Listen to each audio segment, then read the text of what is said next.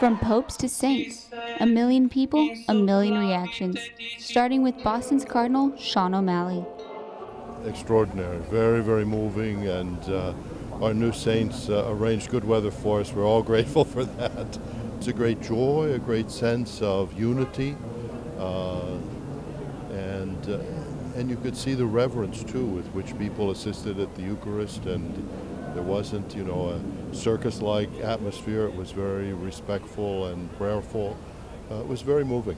And I think the continuity from John the 23rd, who in many ways brought the church into the modern world, to Francis, who is further expanding that, and the degree to which the courage and the clarity of John Paul II really defeated the Soviet Empire and brought freedom to hundreds of millions of people.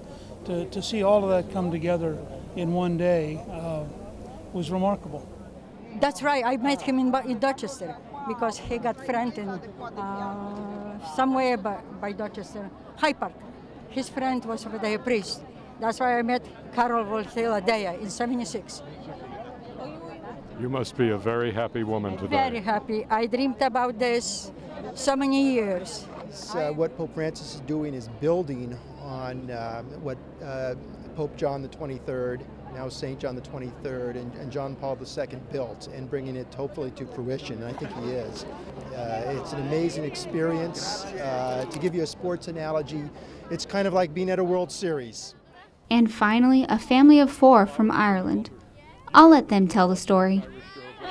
We were up at 3 o'clock in the morning and came down not expecting to be anywhere near it. We just were praying the rosary just to say that the Holy Spirit will have you where you're meant to be. We're miles away, and God works in mysterious ways, and we met a priest who led us to another place, and a cardinal saw that my sister was having a baby, and he gave us tickets to come right in. We were up in the 6th row, right up beside everybody, and enjoyed the experience completely.